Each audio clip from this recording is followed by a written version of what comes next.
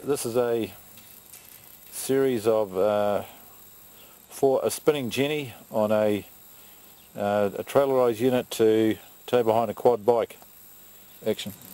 Right, several different features with this trailer, and that they are unique. One is that the whole thing is loaded from the top, and they're stacked one on top of each other, but they're totally independent of each other.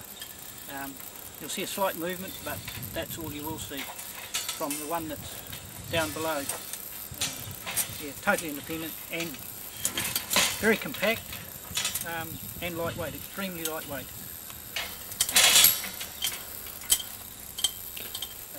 Alright, there's a clutch on these so you can tow the wire. The clutch enables you to travel at what speed, Wayne, on the bike with it without it bird nesting?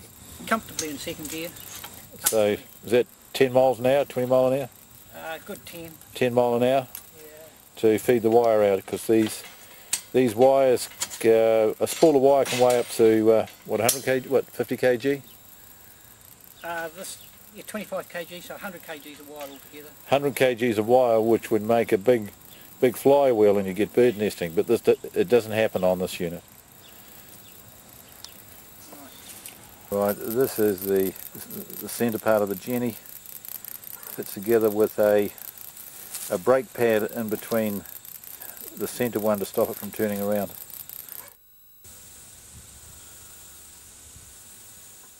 Just show us how this works, please. Right.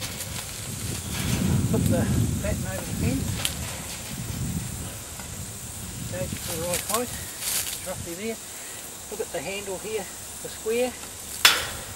That's about it. And basically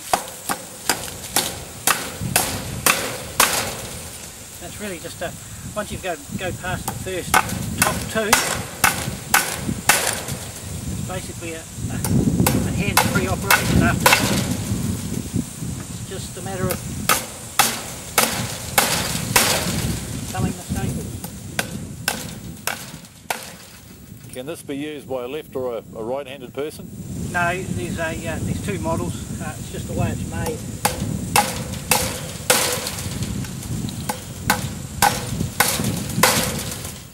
So would it be opposite for a right-handed person? The right-hander stands over here. Yes. Same unit and configuration. It's just that the handle's welded on up here. Comes on up here instead of down here. Why can't you weld the handle in the middle? For the simple reason that as you bend over, if you put the handle in the middle,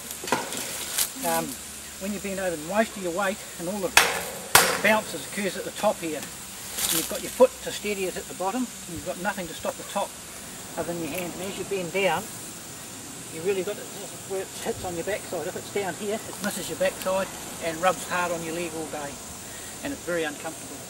And that's hence this piece of handle here. So you basically, as you bend over, you maintain it. If it was down here, it hits on your hip, which is painful. Okay. Right, this shovel is primarily designed for cleaning fencing manually by hand, so that you can get right to the bottom of a 4-foot strainer hole with ease, and it's a lot easier to drag it out with this motion here. So once you're down deep, to actually flick it out and empty it rather than pull this, because it gets very, very slippery. Even a wooden handle slippery, but it's quite surprising how effortless it is to use with a D handle on. And the head's been shaped to actually fit in a augured hole, round hole, so that you get maximum, fill it up with dirt and drag it out. It's purposely built for digging strainer holes. These augers are basic standard. This is a Papa, what I refer to as a Papa auger, in a heavyweight 2-man, 3mm shaft, 3mm flighting. It's set up with a tungsten breaker tip, fully sprayed. It's got a eutectic spray on here, which is tungsten, so it won't wear out. It comes with a full-face cutter, and it is guaranteed 100% to dig in sandstone and Papa from new. No modification needed. Will fit any 2-man borer and will dig anything basically.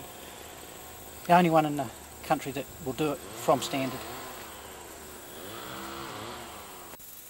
This is a lick-proof gate catch that can stay open, Wayne, is that right? Yep. Can't be rubbed open. Yeah. Right. Lift it up, open, and it'll stay open on it by itself. Will it close if you swing the gate in a hurry? Can it spring back down? Yeah. It can pop like that. Yeah. If it's greased, it'll pop from the end. Yeah. Exactly like that.